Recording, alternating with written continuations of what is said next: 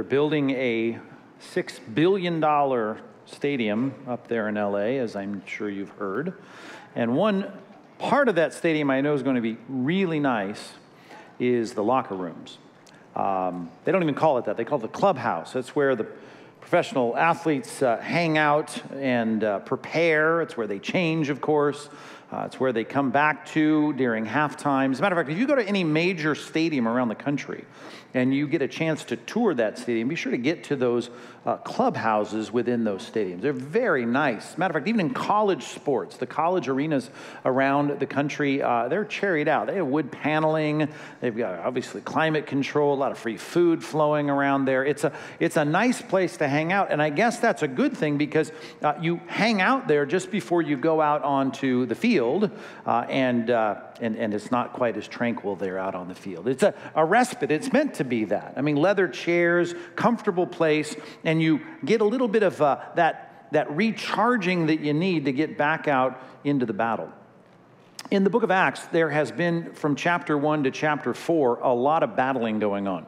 As a matter of fact, the section that we are finishing up today, as we get to the end of chapter 4, has been a section that began with an opportunity for the apostles to preach the gospel. And as Peter stands up and the record of his preaching is there, he doesn't pull any punches. And as a matter of fact, he goes all in trying to make sure that the people know this is no optional thing. We're not presenting you some kind of self-help improvement. This is like heaven and hell, life and death. You need to respond rightly to the God who has created you and sent his son to redeem you and to have you forgiven from your sins. This is essential. Well, the authorities didn't like that. And of course, what we saw there, and this all started in chapter 3, and I should say that's where the record of his preaching is. And then in chapter 3 and 4, we see all the opposition to this. The council that actually turned Jesus over to the Romans to have him crucified now is calling Peter and John before them, and they're telling them, you got to stop. You cannot keep preaching in the name of Jesus. And of course, you might remember their response as uneducated fishermen from Galilee with an accent and a twang in their voice. Here they were with courage and boldness standing up to the authorities and the highest court in the land for them as Jewish people. And they were saying, listen, you might tell us to be quiet, but we can't be quiet. You may tell us that we've got to stop preaching, but we can't. And then that great line here in chapter 4 where it says there's no other name under heaven given among men by which we must be saved. We're going to preach this message. And they engaged in that battle of ideas, as 2 Corinthians 10 says, this argumentation that's a lot like warfare, saying to our culture, Christianity is not an option, it's mandatory, it's an imperative, it's not an offer, it's a command that we submit to the Lord Jesus Christ because it's the only hope that we have. There's no other name under heaven given among men by which we must be saved. This is critical and urgent. And in that battle, as they're incarcerated and they're threatened, they go back to the church as they're gathered together in the verses just preceding where we've reached at the end of chapter 4, and they pray together for boldness. They ask God to enrich them with a kind of strength and courage to have this emboldened, strong, courageous, faith-filled attitude that they're going to get into the marketplace every day. They're going to go into their secular jobs and their relationships, and they're going to do whatever they can to be a good and faithful ambassador for Jesus Christ. That is the church that we left last time we studied this passage together. And then in verse 32, as though we've gone from the stern coaching in that locker room, as they're gathered together, they had been praying for Peter and John, and now you kind of get the camera that's panning around this clubhouse, and you get to see how nice it is in there. You get to see how comfortable these leather-padded chairs are, and the paneling on the walls, and the climate control, and the free cashews, and the bananas and oranges that are there. And all of this is just around, and you get this sense of what an oasis this must be.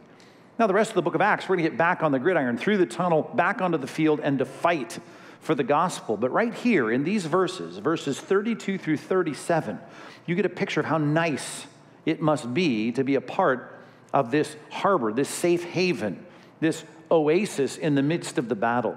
And it's one that every generation of Christian must have, and you and I must have one, and we've got to have it here. It's the Church of Jesus Christ, and if it's not an oasis, if the harbor is choppy, right? If there's a storm and turbulence here, we have no hope really to go down that corridor and out on the field and fight for the gospel Monday through Friday. We've got to have a church that functions like this church. It's the difference between us hearing at the end of our lives, "Well done, good and faithful servant," or those that unfortunately were so embittered and embattled in our churches that we never got out there, empowered and emboldened to do the work that God has called us to do. So we must study these verses. Acts chapter 4, written by Luke, Acts chapter 4, verses 32 through 37, with an eye that we might replicate this in our church. But even before we kind of lay that emphasis on us, I want to step back and say, isn't it good, to the extent that we experience it, to have this experience just like they had? At least to whatever level we say, yeah, I can identify with that. I've been in the church long enough to know, with all of its warts and wrinkles, there's a lot of good that's happening in the church, and there's a lot of things we need to think about and consider and highlight to make sure that we appreciate the church for what it is. And then we can end with a little bit of a push to say, how can we make sure it stays that way? And maybe, even in our case, improve and get a little bit better. So take a look at this text with me. It's an important one. Acts chapter 4. Look at it with your own eyeballs, please. Acts chapter 4, verses 32 through 37. I'm going to read it from the English Standard Version as we return to this great book and this great chapter, taking a little look around as the camera pans around and looks at the safe haven, the harbor, the good respite from the battle and the war, the shelter, the refuge and oasis that the church ought to be. Verse 32. Now the full number of those who believed were of one heart and soul. And no one said that any of the things that belonged to him was his own, but they had everything in common. And with great power, the apostles were giving their testimony to the resurrection of the Lord Jesus. And great grace was upon them all. There was not a needy person among them, for as many as were owners of lands or houses sold them and brought the proceeds of what was sold and laid it at the feet of the apostles. And it was distributed to each as any had need. Verse 36. Thus Joseph, who was also called by the apostles Barnabas, which means son of encouragement, a Levite, a native of Cyprus, sold a field that belonged to him and brought the money and laid it at the apostles' feet. I want us to start at the bottom of verse 33. Just as we look at these first two verses, I want to see that last line, and then I want to go back and see why this statement can be said truthfully of the early church. Look at that last line, so important, even the prepositions that help us see this kind of imagery, this analogy. I want you to kind of personalize and objectify even this virtue, this great thing called grace that it says in this text was set upon the church. It says, the bottom of verse 33, and great grace was upon them all, this corporate group of people. And remember, when you start in verse 32 with this statement, the full number, we've gone from 3,000, we've gone from 120 to 3,000, and now in chapter 4, we've learned that there's 5,000 men, heads of households. So this is a big mega church that's meeting on the vast environs of the Temple Mount in Jerusalem in the first century to gather together to sit under the preaching of the apostles. So this is a big group, and yet that whole group, there was something that the Bible says was set upon them. Great grace was set upon them. I think it's helpful for us to stand back and to think of that in our case, because we as a church, representing the same Christ that was represented by that group there in the first century, is what we are living for, what we stand for. We're ambassadors of the same message in our generation. And so it'd be good for us, number one on your outlines, if you're taking notes, jot this down, to think of the favor that is set on God's team. Important for us to see that. We have the higher ups, so to speak, in this team. And if you have a jersey with your name on the back of it and you're on the team, you're on Team Christ, if you will, there is a blessing that has been set, a favor, a goodness, the grace that has been set on this team. And it's good for us to revel in that for a minute and stand back and go, oh, that's a good thing. That's a big thing. That's a big statement. It's a big statement that distinguishes us and differentiates us from any other group. You might be a part of a lot of things, a business association, some kind of club, some kind of hobby, alliance or whatever. And your kids might be in Little League or in, Boy Scouts or whatever they're a part of. But there's no organization like this one that the Bible says right here we see within the church a special distinction of God's grace being on them all. And that's true not only of us in the church, it was true in the Old Testament. And when I start thinking about the preposition of setting this love and this grace upon a group of people, I think of the Old Testament statement that I have to have you look at, because the logic here is helpful and the parallels are clear to the New Testament church and therefore to us. So turn with me to Deuteronomy chapter 7, and I want you to look at this passage in light of the fact that it's true also of the Church of Jesus Christ. Of course, the church did not replace Israel, but the church certainly, just like a called out group of people in the New Testament, can be looked at in parallel to the called out group of people in the Old Testament. The book of Deuteronomy, of course, was written there in 1440 BC, coming out of the land of Egypt. Moses had led them out, and the retelling of the law, the re-speaking of the law to a new generation, that's what Deuteronomy means, second law, the second giving of the law. You have in this setting a important reminder that the people that were about to enter the land of Canaan, that had come out of the land of Egypt, they were special to God. And look at this statement as it relates to who the people of Israel should view themselves to be, starting in verse number 6. Deuteronomy chapter 7, verse 6. Moses is the mouthpiece for this truth, and he says, "For you are a people," now look at this phrase, "holy to the Lord." Holy to the Lord. You think of the word holy, I don't know what you think of. You probably think of a set of moral standards, and it is true that oftentimes the Bible speaks of holiness in terms of reflecting the character of the God who has set you apart, but the word itself means to be set apart. The word holy means that you're not like the rest. He has taken you and distinguished you from the rest. You are a people, this group of people, Israel here, is set apart or holy to the Lord your God. And therefore, that's why we should, in our behavior, reflect the one who has set us apart. And therefore, it takes on an ethical or moral character so often in the Bible. But at its base, the idea of what it means to be holy means you are a group of people that is set apart, different. Look at the rest of this verse, verse 6. "The Lord your God has chosen you." Well, there's a thought. "To be a people for his," now you get the sense of the completeness of this idea, "a treasured possession." You're mine. This is my group. This is my people. This is my team. "Out of all the peoples that are on the face of the earth." Right? I mean, God's taken individuals and called them out and put them in this group. Now, of course, that providentially happened through genetics, right? Primarily, you've got the descendants of Abraham. God made a promise to Abraham 2,000 years before Christ came. This here is 600 years later, as Moses is reminding them that you are a group of people descendant from Abraham, and God has chosen you as a treasured possession. This is his group, his team. Now, why would he do that? Verse 7. "It was not because you were more in number than any other people that the Lord set his love on you and chose you." There's that preposition. I couldn't help but think of Deuteronomy 7. His love set upon those people. Just like it says in the New Testament church, his grace was set upon the people, all the people. His grace was upon them all. And here it is, the picture of God's love. He loved you. He set his love on you. Now, why did he do that? Well, not because you were the biggest group around. Matter of fact, when he started this thing, we had an infertile couple named Abram and Sarai, and they couldn't even have any kids. What kind of nation is that? Well, God doesn't pick them because they were the most. It says it's not because you were the most. Matter of fact, you were the fewest of all people. Well, then why did you choose us? Why did you set your love on us? Why did your favor rest upon this group of people? Verse 8, "It is because the Lord loves you."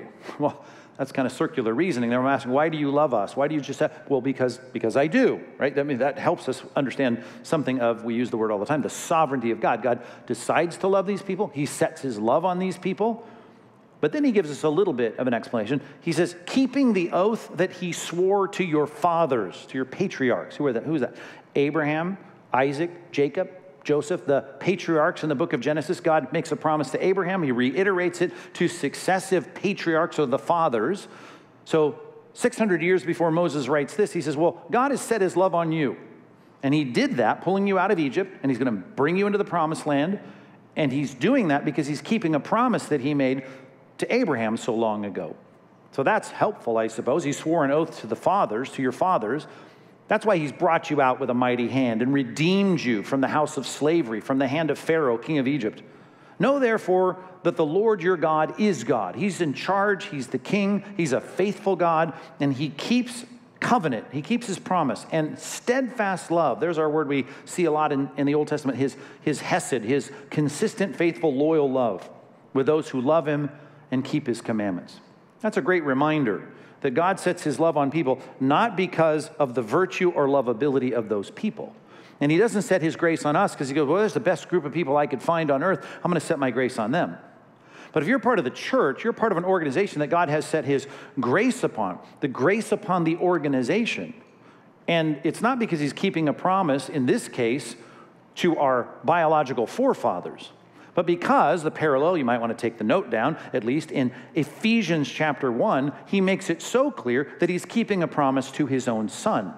You've been chosen in him from the foundation of the world, chosen in Christ. God said, I'm going to pull a bunch of people together from every tongue, tribe, and nation. They're going to come, this eclectic group of Gentiles, and he's going to pull them together in a thing called the church. He's going to set his love on them because he's keeping a promise to his son. Jesus Christ, think back to the picture of him as a shepherd, comes to shepherd a group of people, and the Bible says that the people in his flock that he shepherds are a gift from the Father to the Son, and he gives them this group of people, as John 10 says, and he says those people are going to hear your voice, and they're going to follow you. And then you're going to be their shepherd. And as Jesus is saying all this, he says, and no one can snatch them out of my hand. They will be my treasured possession, to use the words of Deuteronomy 7. Let's step out of that for a second. Just think of what we're saying. We have an organization here. It's unlike any other organization. There's something divinely unique and profound about the Church of Jesus Christ. And if you are a part of this church, right? And I don't mean filling out a form or having some kind of file in a file cabinet. I'm just mean you say, this is my church. This is my organization. I, like these people, are followers and disciples of Christ. We organize, as Christ told us, under the elders and the deacons of the church. We together here are one outpost of the body of Christ, and this is his organization, and he sets his grace, his blessing, his love upon this group. That is a privileged place to be. And even if you're not a Christian, but this is a regular part of your life, Compass Bible Church, this one outpost of the body of Christ, much like we've distinguished between the weeds and the wheat, right? The old translations, the wheat and the tares. Even if you associate with this regularly, you might be a non-Christian and hear one day at the end of your life, depart from me, I never knew you. And that would be a horrible thing, especially with all the responsibility you'll have for the knowledge you learned while you were here. But even if you're just part of the weeds and not the real possessing, true converted Christian, as the book of Hebrews says, you need to understand there are so many temporal blessings that are bestowed on you simply for being part of the church. God's grace is set upon this organization with all the warts and wrinkles that we have, just like there was in the early church. God says, these are my people. Here is my grace. My love is set on this organization. A parallel to it would be 1 Corinthians 7, when God looks at marriages and said, even if there's only one converted person in that household, right, that whole thing is set apart. He uses the same equivalent word in Greek, hagios. This group is set apart. God sees that family, that household differently, because his favor is set on that household, even if there's conflict, and we have Christian and non-Christians. One of the arguments as to why you shouldn't be quick to divorce your non-Christian spouse, and that you shouldn't do it because there's a sense of grace that comes upon that family, and even upon your children, because of one believing person in that household. Well, this is so different. The church, how many people do we have here that are the real deal, right? Real wheat, if you will. They're not the weeds, they're not the tares. And I don't know what the percentage is. Of course, I'm always hoping the percentage will go way up. It would be great if 99% of us were all genuine believers. But even if it was 70%, even if it were 60%, even if we have in our church 60% of the people that are saved and 40% that are just going along and dragged to church because someone told them to come, and this is just their regular thing, and of course they listen to sermons like Pastor Mike, and they hear the worship, and their kids go to Awana or whatever, even you guys are going to be a part of an organization unlike any other organization you could ever associate with on earth. And I don't suggest that you become a fake, a phony. But even if you were, the book of Hebrews says, the splashing of God's favor on this organization is a blessing in your life in so many ways. In so many ways. Let's work our way backwards through this text. So here's the first way. Look at the bottom of verse 33. Back to Acts chapter 4. It says, and with great power the apostles were giving their testimony to the resurrection of the Lord Jesus, and great grace was upon them all. One of the things, as Hebrews 6 talks about, there's something about the preaching of this ancient book called the Bible that becomes an organic, if I can use that word, blessing to the people that hear it. And I say preaching because when you read the phrase, they gave testimony to the resurrection of Jesus, it wasn't just they got up every time they had a chance to speak, right? And there was thousands of people there, and not just Peter every time going, well, you know, I saw Jesus, he rose from the dead. You know, we can all testify Jesus rose from the dead. This isn't a singular note, right? He's not just saying the same thing every time. The point is the implication. This is a moniker, a placeholder. some kind of rubric that sets above a whole body and a corpus of information that's being shared. In other words, we're serving a risen Christ. We don't follow a dead poet. We don't follow some deceased philosopher. We're not just gathering around studying someone who's really influential from history. We are trying to direct in every preaching of every passage and every testimony of every sermon. We're trying to preach about a living Christ who is alive today and has a kingdom that he's bringing, and he's going to come back and reign on the earth, and it's all because of a resurrected Christ. And that testimony of the apostles is described as great. Look at the word. It says great power. We're not talking about miracles here. Were there miracles going on through the apostles? Sure. 1 Corinthians 12:12 talks about it. Our passage in chapter 4 talks about it. We'll see more in chapter 5 and chapter 6, but that's not the focus here. When we talk about great power, we're talking about the actual act of preaching.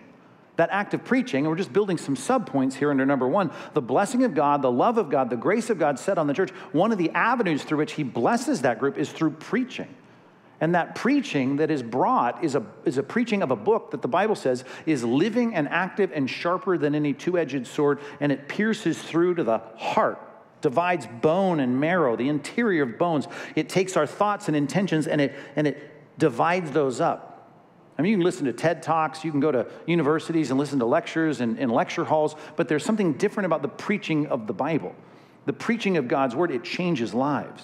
As a matter of fact, here's how it's put in 1 Thessalonians chapter 1, when Paul talks about the great power with which his preaching came to Thessalonica. He said it came with the power of the Holy Spirit in full conviction. And that's the point. When the Bible is taught, and it's taught clearly by leaders that are gifted to teach that book, right, it does something in the interior of people's lives, and it starts, and is a good word, with conviction. And that conviction then transforms people's lives. And I'll tell you what, even non-Christians have kind of the spillover of the effect of the preaching of God's word that restrains sin, and it prompts a different kind of life. But the most important is when you have a living heart, like a newborn baby, Peter put it, it craves the pure milk of the word. And as Hebrews chapter 5 says, you have then even a growing appetite, not just for milk, but for meat. And in the preaching of that book, unlike any other organization, a guy stands up and speaks for 45 minutes to an hour from an old book, and that teaching, that preaching, that testifying to the resurrected Christ and all that goes with it transforms the whole direction of our lives.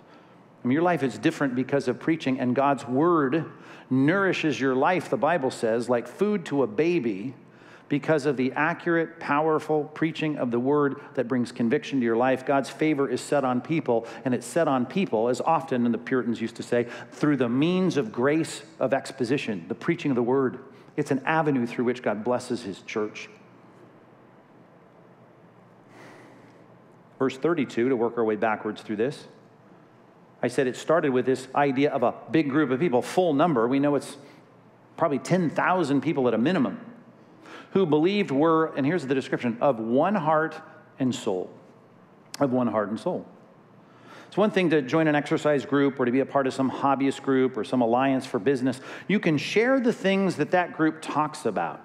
And you can say, well, I'm in agreement with that. I like the nutrition that they promote, and I'm into that thing. There's nothing that's whole life, through and through, from the interior to the exterior of our life, that affects a person like biblical Christianity.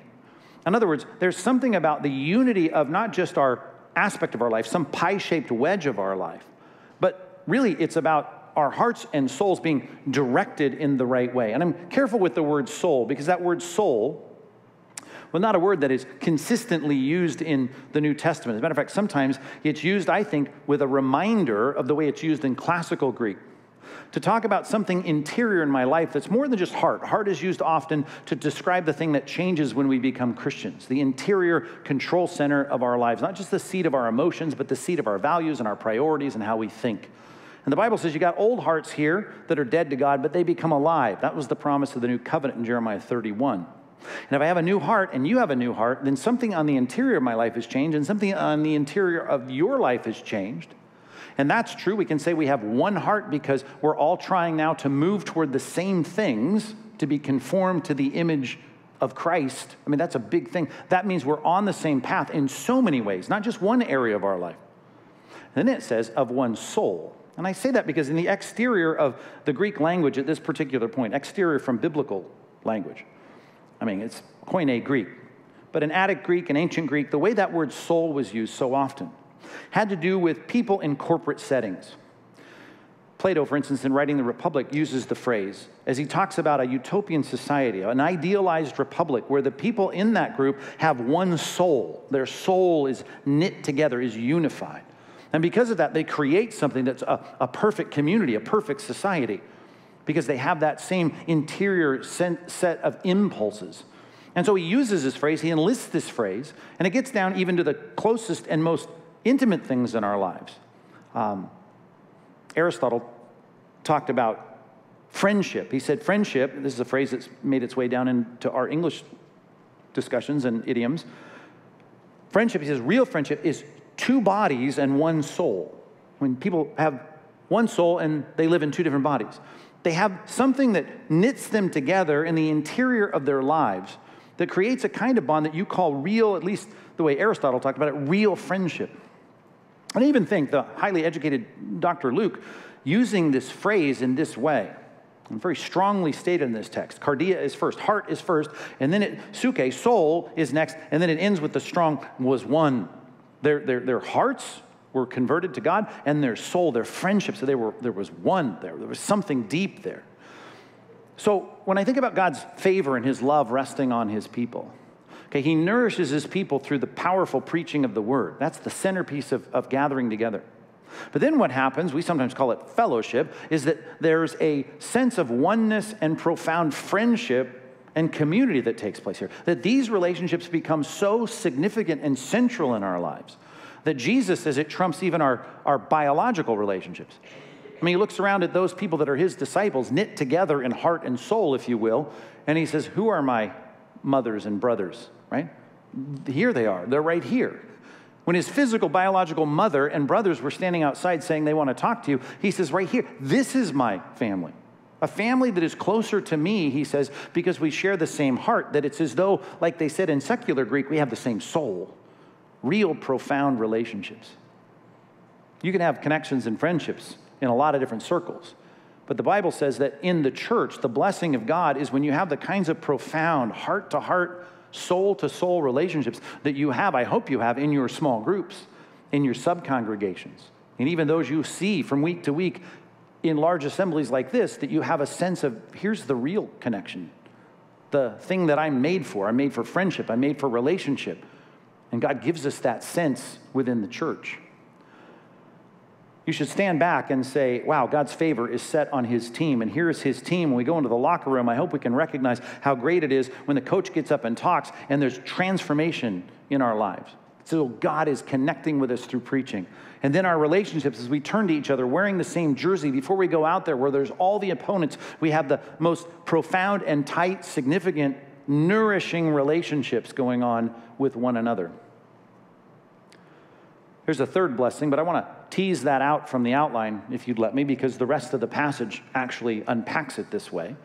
There's the bottom of verse 32.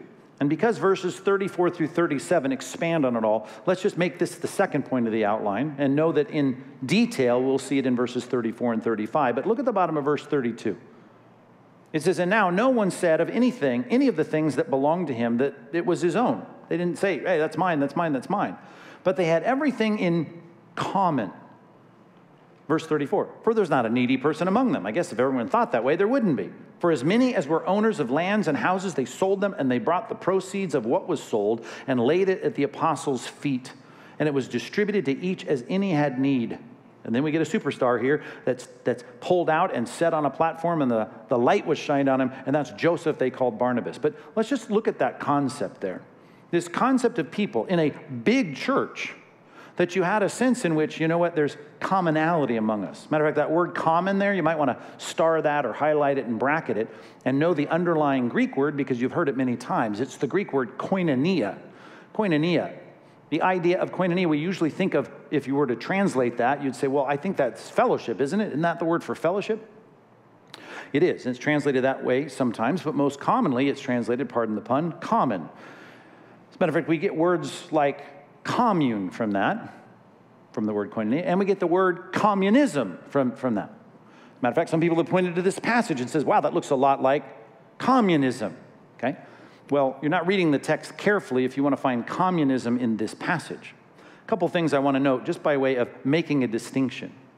And that is that when it comes to a passage like this where you see the word koinonia, commonality, it's not as though I'm looking at your stuff and saying I have a right to your stuff. As a matter of fact, look at what's said in verse 32 again. The things that belong to him. In other words, if I have something and I own it, I got the pink slip on my car, I've got the deed on my house, this is my house, my car. Now, these are things that I can, from my perspective, being one heart, one soul, I can look and say, you know what? My stuff is your stuff. My house is your house. You need a car? You know what? You can have my car and drive it as though it were your car. You can have that perspective. It still belongs to me. See, communism and communal living often flips that around and says, well, wait a minute, your car, especially if you're driving that nice car, your car is my car. And your house, especially if you live over there, your house is my house. In other words, the demand that you give up your stuff and you have to treat it, I get to treat it like my stuff is not what this passage is saying. The arrow is in the other direction. You follow that, right? It's the person who willingly, voluntarily, generously says, hey, mi casa, su casa. My house, your house. It's not that I can drive by your house and go, hey, well, then your house is my house. I don't get the right to say that. And I know that because throughout the scripture, the concept, the principle, the ideal, and the right of private property and ownership is replete throughout the scripture. It's before this verse, all throughout the Old Testament, and it's after this verse. Matter of fact, it's right after this verse in chapter 5. When Ananias and Sapphira try to follow suit and do what Barnabas did, they lie about it. We'll see this next time, Lord willing. And what happens? They get in big trouble with God, but in being confronted by Peter, Peter goes, well, that property before you sold it, was it not yours to do whatever you wanted with it? And then when you liquidated it, that asset, right, weren't the proceeds, they were yours? You could do whatever you want? Of course it was. So we believe in private property. We believe in private ownership. But that's not the point here. The point is people were so moved because of one heart and one soul to be generous with their stuff that they willingly and voluntarily gave that as needed. They laid it at the apostles' feet, which, by the way, is an interesting thing as well because landowners was something that Peter, James, and John didn't know much about, right? Matthew might have known something about it, but the fishermen in Matthew 19 said to Jesus, hey, we don't have any houses. Matter of fact, we've left everything to follow. We left our nets and our Galilean twangy fishing business. We left that all behind. Rich young ruler, he's got land. We don't have land. Here were these guys that just by virtue of them being shepherds in the flock, that they are teachers and those who preach the Bible and Christological truths to them every week, right? Those are people that now are given this fiduciary responsibility as rich people with their real estate are liquidating that and laying it at the feet of a bunch of, in this case, most of them Galilean fishermen. That's just an amazing thing. So that they then could, in their fiduciary responsibility, broker that stuff as was needed. Nevertheless, I want to step back, much like we did with the first point, and say, isn't it great to be a part of a place where God's favor rests upon it through a couple things, preaching, and the kind of the unity that exists as we all have interior lives that are pulling in the same direction? Well, what about this now? I want you to think about how good it is to be a part of an organization where the resources, because of generous people, are pooled together, and if there is a need, it's met corporately in that family. Let's just change the analogy from team to family, and let's write it down this way if you're taking notes. We need to consider the security of God's family. There's another asset you have if you're part of the church. You have security because you know that in that church there are generous Christians knit together with heart and soul, and that they give to the corporate entity here. And in that entity, that church that's laid at the feet of a bunch of theological eggheads that lead the church, the budgetary issues now can be given as needed so that there's no one needy in the church. I don't know how many times I've had this discussion with people. They lose their job, had one recently, terrible situation, and it's great to look across the desk and say, you know what, good thing you're part of the church. Your neighbor in your scenario, in the middle of a crisis like we're going through, I mean, they might have something to worry about, but the good thing is you're an integral part of our church. You have nothing to worry about. As King David said in the Old Testament, I've never seen the righteous begging for bread, right? You're not going to live under an underpass. Why? Because you're part of the body of Christ. You're not just a part of a team. It's not like we're in the locker room, you go to your house and you deal with that all domestic stuff, and we never have an interest in that. We just come back tomorrow for workouts and the pregame, and then we'll go out and fight together. No, we're a family. This is a big deal here. We care for each other. And if there's a need, it's met. Therefore, no one is needy among them. And that's the way it ought to be. Someone loses their husband, a widow. Some widower loses his wife. Some terrible situation happens to a young person who loses their parents. Being a part of the church, we recognize, when it comes to at least the practical temporal issues of life, you got a security no one else has. You're not going to get that from the Boy Scouts or the Kiwanis clubs or the Elk Lodge. You're going to get that from the church. In the church, you're going to have that kind of connection. Is there abuse? Of course there is. Matter of fact, you read your DVR this morning, I assume. In the pastoral epistles, Paul has to say, well, wait a minute. I know a lot of people can come and just say, well, great, I'm a part of the church. I got a great social security here. Matter of fact, I don't really have to worry about things. Matter of fact, if I run into a problem like become a widow, I just know I'm going to go on the payroll of the church. Even in that, he says, in 1 Timothy 5, we read this morning, he says, well, wait a minute. There's going to be stipulations. Are you going to have policies in place? Sure. Is there vetting? Of course. Or how about when he writes to the Thessalonians, he says, well, because of this kind of generosity corporately, some people just say, well, I'm going to give up on working then. I'm just going to be a busybody. I don't need to get a job. It's fine. I'm a part of the church. Now, security can be abused. I understand that. But I want you to think today about the fact that if you're part of a church, you're part of a place where God's favor rests on it, not only is there unity, I hope, and a nourishment through preaching, but there's a security, a kind of commitment that church has that we're not going to have a need. I've illustrated this way many times, but if I'm during this sermon, after I walk off the platform, I find out my house is burned down. I got no place for me, my wife, and my daughter to sleep tonight. I bet I got a few spare bedrooms that I'm going to be able to live. I bet I got a shower. I bet there's a bottle of shampoo somewhere. We can shampoo our hair that I don't have to go to Costco or Target and buy today, right? Am I right? I've got that, and you've got it too. Matter of fact, if we had someone orphaned, if we had someone widowed, it doesn't matter what the situation, the body of Christ steps up and meets those needs. And that's an amazing thing that you have. The world does not have that. You understand that? It's not that way beyond these walls. And it's that way here. And it's important for us to say, well, that's a great, great, great, great thing. And so it is. It's something that should be distinguished from communism. It's not a demand, and it's not a conscription. It's not a demanding of your things. It's just being a part of the body of Christ. As we move forward in this life with a lot of uncertainties externally, hopefully something to let you put your head on your pillow at night and say, I've got a family. And just like my kids don't worry about whether I paid the car insurance, right? When my kids were little, get in the car and off we go. So we worry about the issues that are important to the mission of the church, and the practical issues are cared for. Seek first the kingdom of God. All these things will be added to you, and the means by which they're often added to you as the pagans chase after what they're going to eat, what they're going to wear, where they're going to live. All of that, I'm recognizing, is something that is given through the means of the local churches that God was going to set up all over the world. Number 3, verses 36 and 37.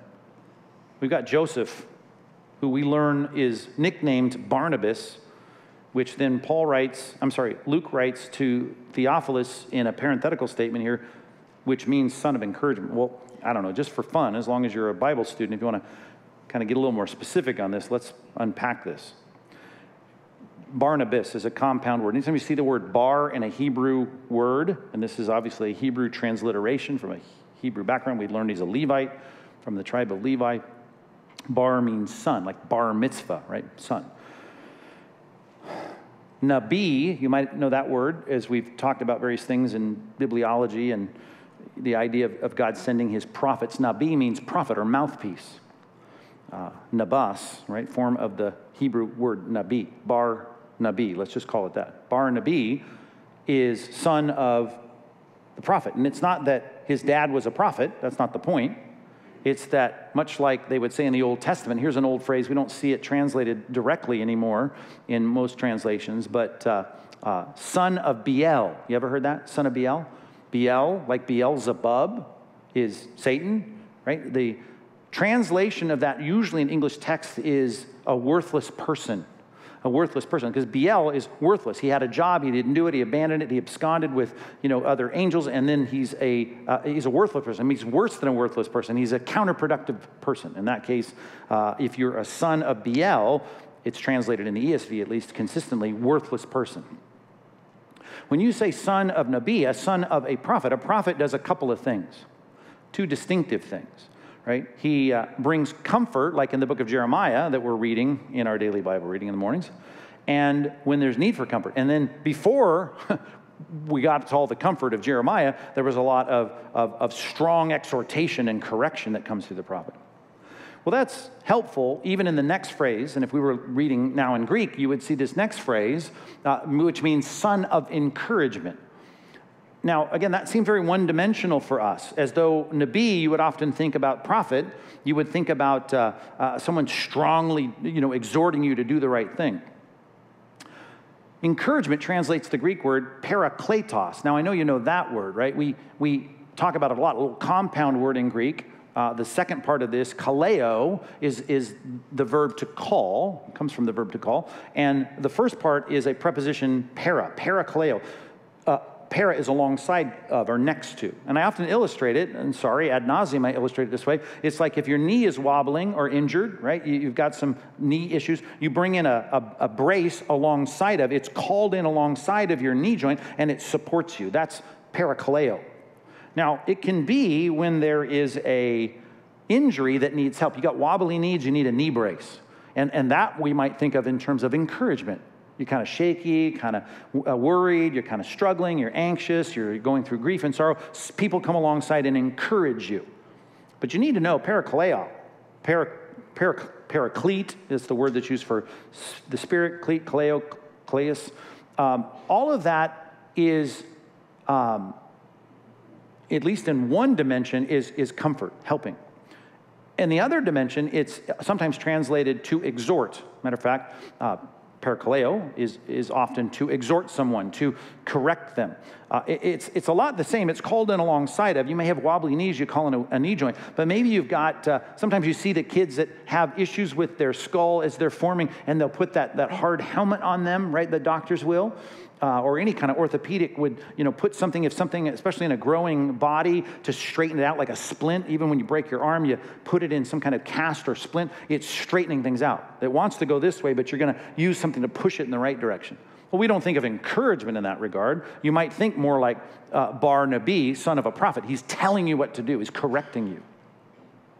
Now, I think we take paraklesis in this passage, paraclete, parakaleo, in this passage, and we think and we translate it encouragement because in this context, it sure looks like an encourager. He's giving money and it's generous, and that's true.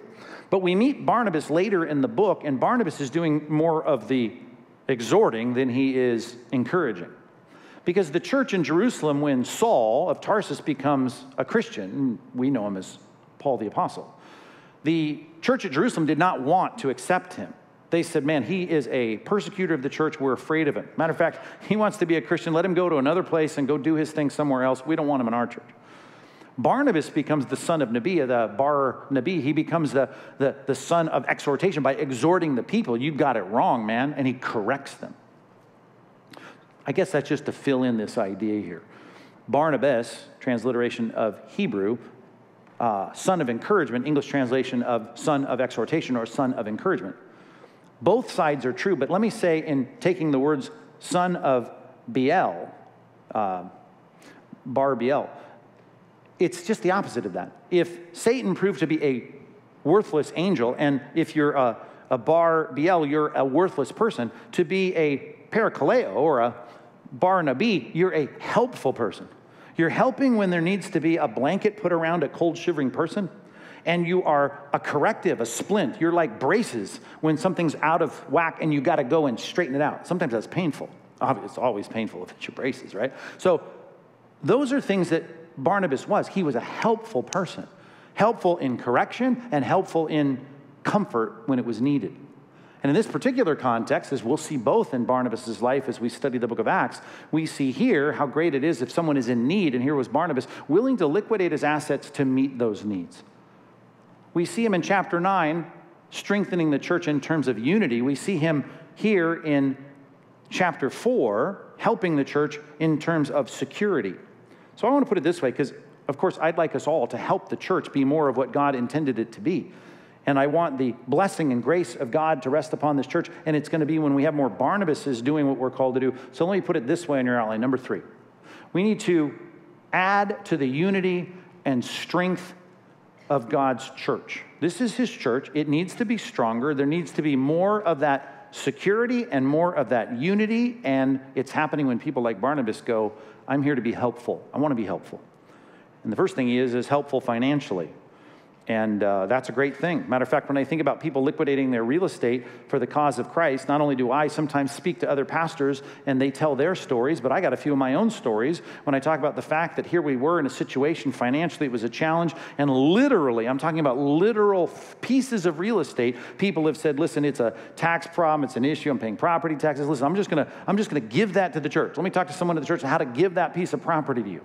Now, we're not a property holding company, of course, so we don't hold them. Sometimes we hold them for a little bit to see if we can build a church on it or do something with it, but usually we liquidate that, and it goes into a fund, and those funds end up being so helpful in doing the work of God around here. As a matter of fact, churches have been planted through Compass Bible Church, and now school has been launched to multiply and to supply for the planting of churches, and all of that is happening because of the generous gifts of people, and sometimes it's boosted, like through a turbocharged boost, when someone comes and says, well, I got this piece of land, and they give it.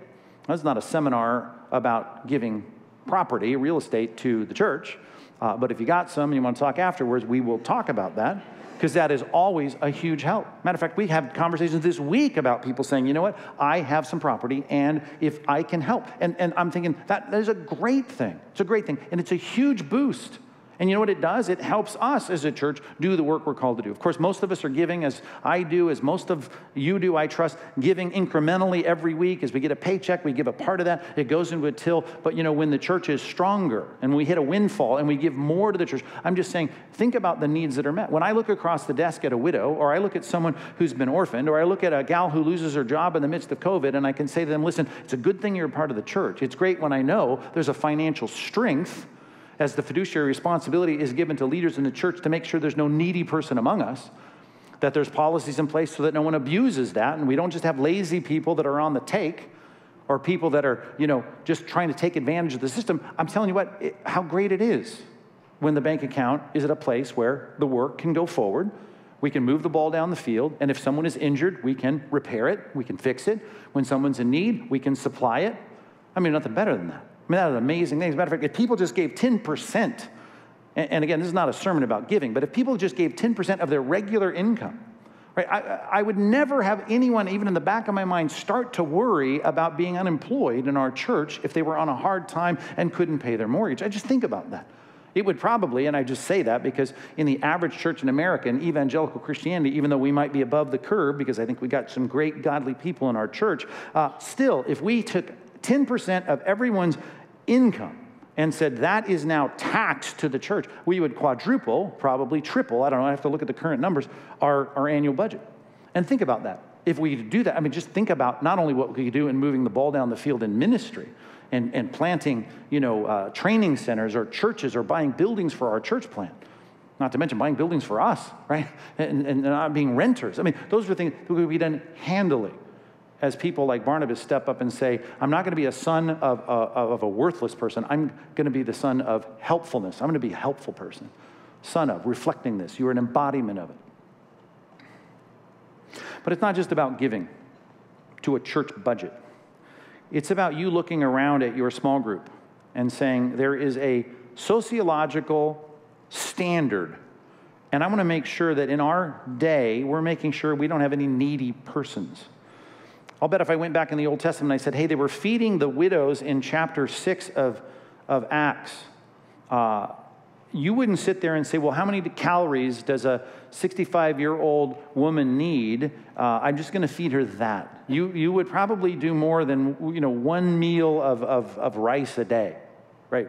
You'd probably want her to have, 3 squares a day, and it'd be great if you could set her up with some granola bars for snacks in the afternoon. If someone in your church in the first century, if I'm Peter and this is our congregation and I say, hey, someone over here, Martha does not have sandals, We could say, I hope she has some sandals, because Barnabas has a whole room full of sandals, and his wife's got a ton of them. Let's give some of those sandals to Martha. I could say to Martha, well, you really don't need sandals. I mean, I know people like sandals, and that's good, but, you can just walk a little faster when it's hot on the pavement, and the more you walk around in the dirt, the tougher your feet will get, and the pain kind of goes away, and so you really don't need sandals. When somebody over here has their house burned down, or maybe they get evicted, I could say to that person in the first century, well, if you go into the valley of Hinnom, right, there's a lot of little craggy rocks. You could really live in the I know you need a roof over your head, but that would shield you from the rain and the wind. And just take your cloak. You'd be warm enough at night. Go live in the crags of the rocks. That could work. 1 bowl of rice per widow, right? You could walk around without sandals, and you could certainly live in the crags of the rocks outside of Jerusalem. You don't need a house. And yet when they said need, it was sociologically, relatively defined. And so it was, Martha doesn't have sandals, needs sandals. Need food? Let's get you just more than the minimum calorie count. You need a house? Let's try and get you a place to live. I'm just saying in our day, you can start to think like, well, I know they don't have a car, but there is public transportation. That works pretty well. And I mean, I know we got 3 cars, but, come on, she gets from place to place. I'm just saying it's easy for us to think in a way you would never want them to think in the first century. And I want you to look at your lives. And it's one thing for you to give to the church, which is required and important. And if you gave generously and start giving real estate holdings, church could be healthy and do great things when the church is flush. But I want you to look around in the places and the circles and the sub-congregations and the small groups you're in and go, now, wait a minute, I got a lot going on. I got stuff where I can take a vacation and I can go here. I got points on airlines. But here's someone in our group that does not. I know they can do fine without going on vacation. Take a little staycation. You'll be fine. Or you could say, no. I want to be like, I want to be helpful. How can I be helpful? Oh, I know it's a situation where they could ride a bike to work. I get that. But, it would be good, I guess, I've got this other vehicle. I could give it to you. I could sign it over to you. Now, I know you've got a situation where you could somehow, through public assistance, take care of this thing in your life, but let me take care of it in a greater way than is minimally required. I'm just saying there are sociological standards of what you call need.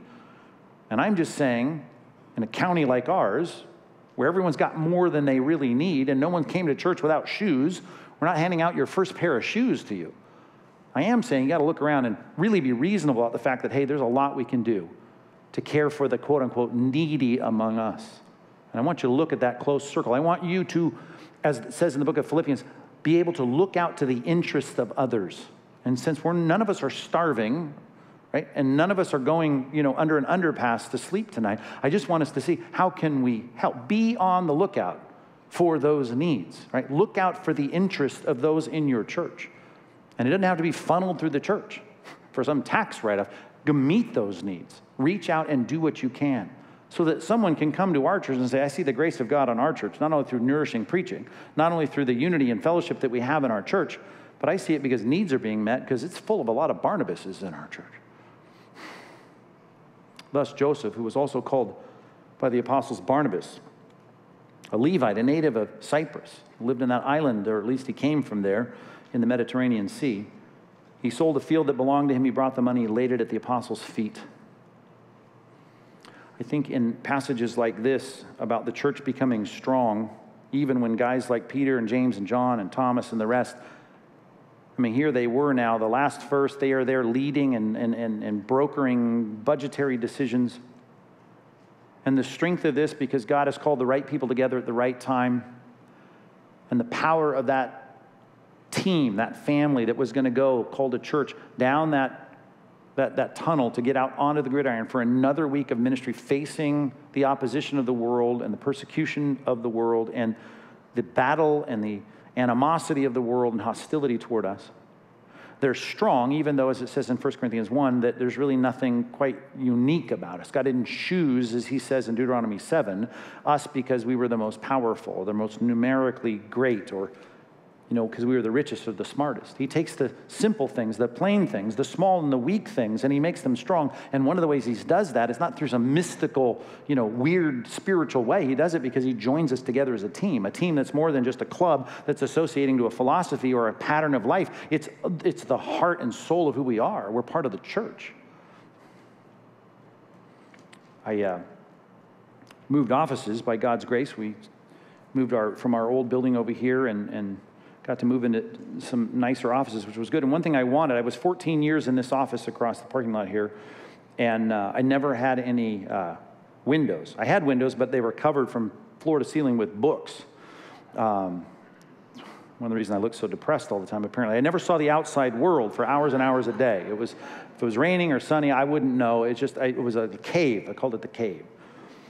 So when we were able to move across the street, one thing I asked for, I said, it would be great if I could get some windows, and not cover them with books. So that was one of my goals. And so we got over there, and I now have windows. And we're moved in, and my computer screen has got 2 windows next to it. And so I get to kind of see the world, which is a little distracting, I realize sometimes. But at least I know if the sun is shining or it's raining. And I did that because I donated like half of my library to CBI, so my books are downstairs, most of them. One thing I get to see now that I didn't get used to see is like there's a tree right outside there. I look at branches most of the day, and there's birds that frequent that. Now, I haven't named them or anything. I'm not a bird watcher, but I get to see these birds that come. And occasionally, I just glance over there, and they're doing their thing, doing bird stuff, and it's just, look at the bird. Sometimes I regress back to my kid days. I think about, if I had a BB gun, it'd be great. I could, take a shot at one of these birds. But I would never say that out loud or tell anybody that. So I kind of look down on these birds, bird-brained birds. Well, I'm studying for this sermon this week, thinking about the strength and the power and the greatness and the grace of God on the church and how the church becomes a fighting force for the rest of this book and how powerful they are.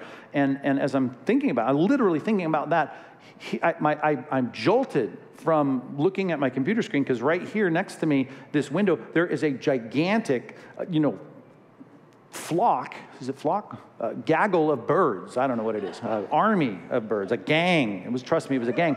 Like a Hitchcock kind of thick army of birds flying like right at me. I'm thinking about they must read my thoughts and know, my animosity toward birds. And they're now on the attack. I literally snapped my head up like, oh man, it's happening. The birds are coming for me.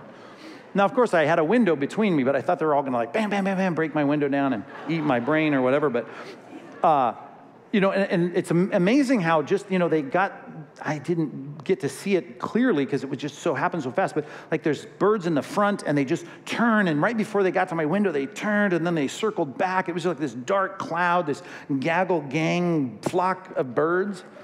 And I thought, wow, that kind of frightened me, right? I would never admit that either, but it just like, whoa. And I thought of that Hitchcock movie that I saw when I was a kid that scarred me. And I thought it's amazing how birds, right, become this strong, scary, intimidating thing when they just work together. Paul said to the church, you've got to do everything you can to maintain the unity of the faith.